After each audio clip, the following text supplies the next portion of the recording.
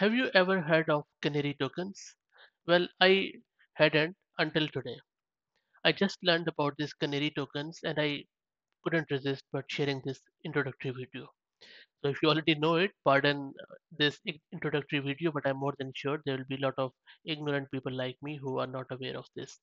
This is a very cool concept which is mainly related to network and cyber defenders.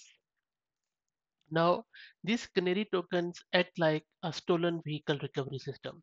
So what happens is you generate a token which looks like a real token of some application. You embed that token or credentials in your code, and if and then you just publicly put it somewhere. If an attacker comes in, they and they're looking to attack you, they find that token, they become very happy that okay, they have found something. They either expose it publicly or they try to blackmail you.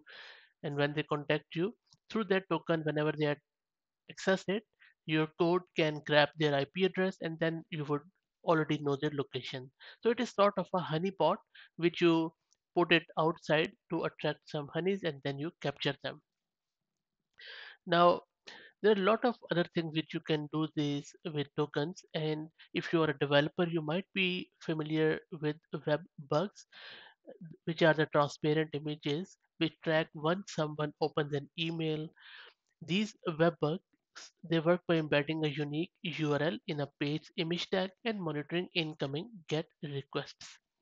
So if you are doing the same for your database queries, your AWS credentials or Azure credentials, you can scatter these honeypots to capture these attackers. So you are basically flipping the game back to them. And why should one use them? Well, network or cyber breaches happen. They are the reality of life. They could happen to big corporations, small businesses, medium businesses, governments. So, and even to the common people. Now, the thing is that when these breaches happen, you should know about them immediately.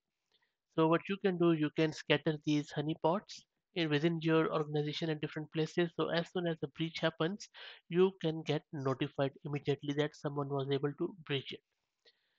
Canary tokens helps you doing that. They are a free, quick, painless way to help defenders discover that they have been compromised or breached by the attackers themselves.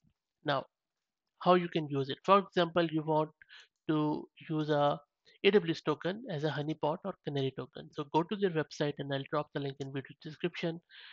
Click on this drop down, select your, for example, AWS keys, then put in your email address here. I have put in my email address and then you can just um, mention it like AWS, maybe tokens placed on, maybe I'll say in GitHub repo, and then click on create my canary token,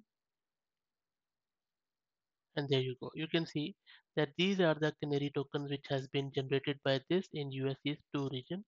Now this canary token will be triggered whenever someone uses this credential pair to access AWS programmatically.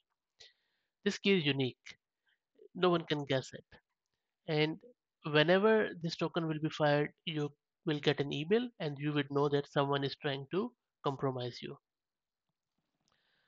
Now, you can place these tokens in your private or public code repositories. I mean, no point putting it in public, anyone can access it. So put it in private and where you're not expecting people to poke into it. And if they compromise, you will get a response. So this is how it works.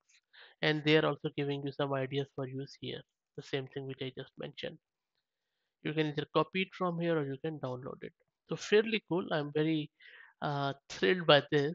And then you can even manage it, delete it, and then if you click on new token, there are a lot of things which you can do other than this. You can use a DNS token.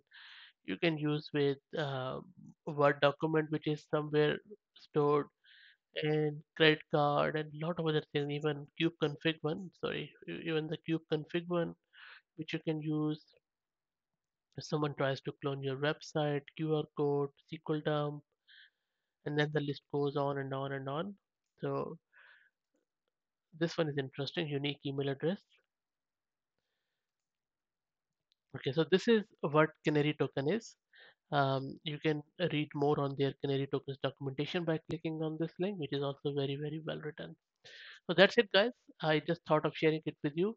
If you are already using it as a honeypot in your applications or anywhere else, please share your use case in the comments. I would love to hear more about it, as this sounds like a very interesting topic to me.